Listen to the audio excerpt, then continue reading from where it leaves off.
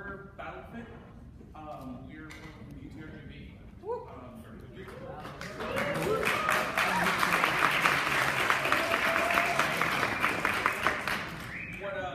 What we decided to do is we came completely unprepared.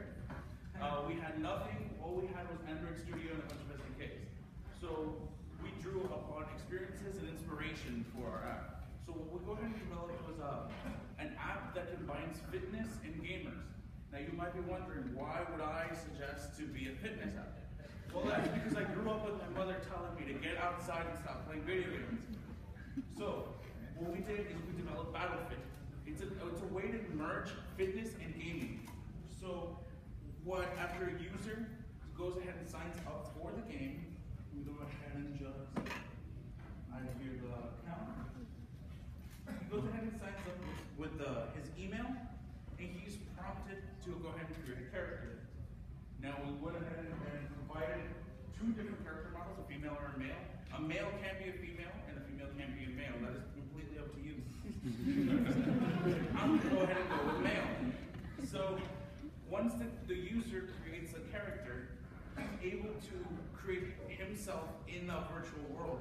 He's able to put his date of birth, his height, his weight, and the character will mold to his specific standards. Now, this is the only stage where you're going to be able to do it manually. Once you input all that information, the character won't be able to change it. I mean, you won't be able to change it. The character will be the one who will be changing and adapting to the new data that is going to be receiving. So anybody who plays, I don't know, Battlefield knows that all the premium players just pretty much pay to win. That doesn't fly here. You have to work to get your character to get strong.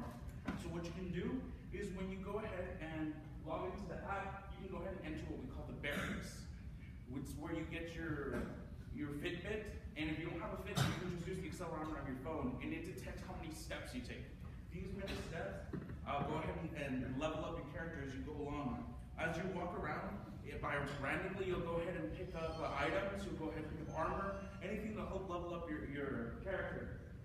In average, a person loses 1 pound every 70,000 steps. So your character loses a pound every 70,000 steps. Your character loses weight with you, so you're not alone.